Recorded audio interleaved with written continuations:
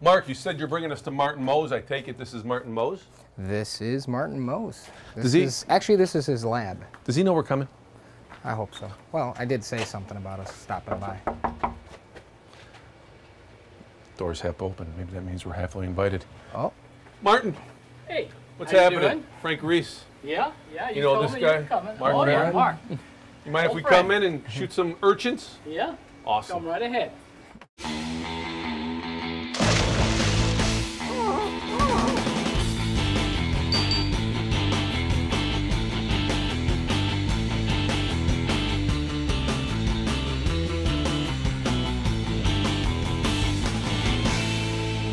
This is Blue Zoo TV, presented by Hikari, featuring Fluval. We're down in the Keys, stopping at Mr. Martin Moe's place. And Martin, you are the king of the urchins, as I've heard. Well, yeah, I guess so. Well, since Mark was nice enough to bring us in here and barge in on you, just kidding, give us an idea of where you're at on this whole urchin project that you've been doing forever. Yeah, I started doing urchins instead of fish because this particular species, the long-spine Diadema urchins, are the keystone herbivores of our reefs, of all the reefs in the tropical Western Atlantic. And they were, most of them, 98% of them were killed in a plague in 1983. We don't know what the cause of the plague is or was, but they have never returned. And as a result, very soon after they were gone, the reefs were covered with macroalgae, which is what these guys eat in tremendous amounts. And as a result, the whole microecology of the reefs changed from coral domination to algae domination. And this in turn changed the macroecology of the reefs as well. And because they've never come back, we figured that the way to bring them back is to establish a hatchery so that we can raise them in large numbers and then put them back on the reef and then maintain the populations of them on select reef areas with artificial recruitment to make up for natural recruitment. Explain, because everybody can see the spikes, what they are. Are they part of the appendage? Are they They're long. Do they use those to move? Do they eat? How do they do all that? Yeah, well, the sea urchins are, you know, if you've got 2 hours, I can tell you all about sea urchins. But they're really a very amazing animal. They're like 5 million years old. These spines are protective devices. And also on the surface of the urchin, they have two other structures. They have tube feet, which lets them move around. And these guys, the Diadema urchins, move pretty quickly, and they wave their spines around. They're kind of like the ballerinas of the sea urchin world. Martin, we went from the big boys, now we've got the juveniles, and there's some real small ones here. Right. Yeah, this was the first batch of Stripnustes that I tried to spawn. Whenever you do it for the first time, you never know what you're gonna run into, and what you learn the first time you can apply in future runs. I put about 300 of them into this tank. The growth rate between them is just absolutely amazing. This is one right here on the glass. Wow. And that's one of the smaller ones. That's about 4 millimeters. And this is one of the bigger ones, and that's like almost 3 centimeters. So in this little tank here, you got a lot going on. That's true. Martin, can you show us the process? Maybe it's not always tedious, maybe sometimes it is, of how you get the urchins to sometimes procreate. Okay, we can do that. And if they cooperate with us, which usually they do, we'll get a good spawn. So we'll give it a try. What I found out was that if I put them in warm water, about 4 or 5 degrees centigrade, warmer than their ambient temperature, they'll just spawn. And I don't know what sex they are. I don't know if that's Gertrude or Herman. We'll see if these guys spawn. Yeah, oh, there he goes, yeah. Yep.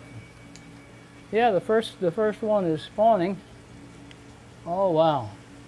Yeah, he's putting out quite a bit. So the flashlight is merely to give you a better view, right, Martin? Right. See, what happens inside the gonads, the sperm is held in sperm crypts, and it's active and ready to go as soon as it as soon as it goes out.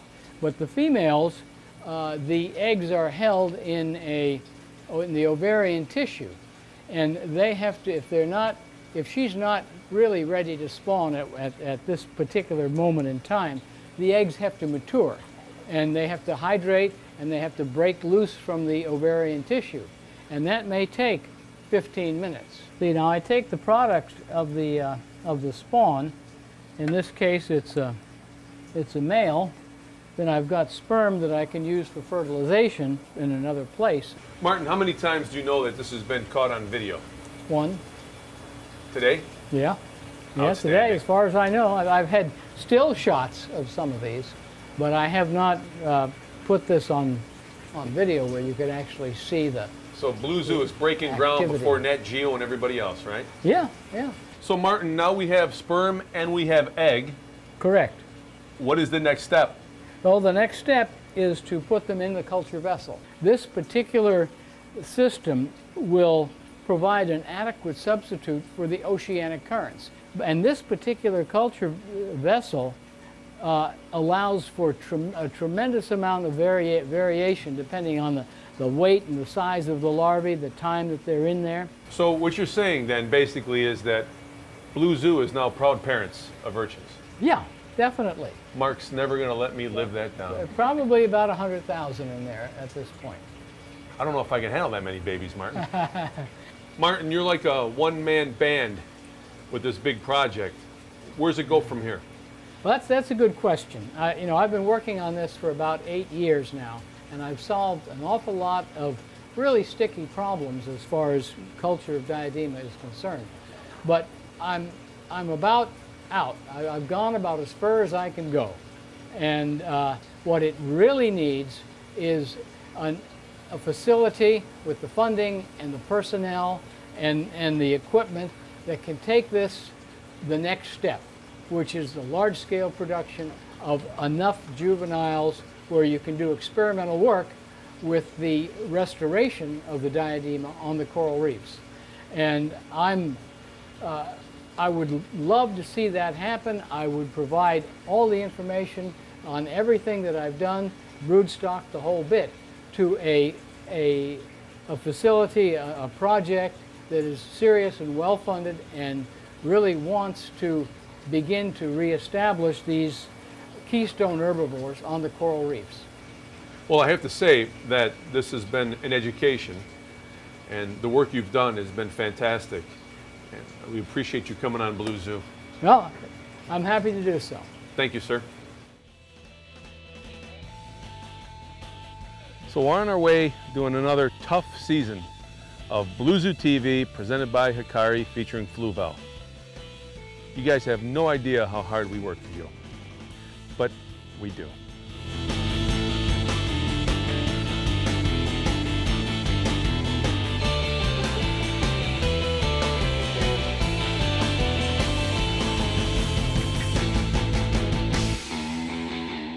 Blue Zoo TV is presented by Hikari, making species-specific diets long before it was fashionable, because at Hikari, we know it matters. And featuring Fluval, discover life below water with Fluval. Blue Zoo is proudly partnered with Carib Sea, bringing science to life. Nature protected, nature perfected with Carib Sea. To email the show, go to bluezootv.com and follow us on Twitter @BlueZooTV.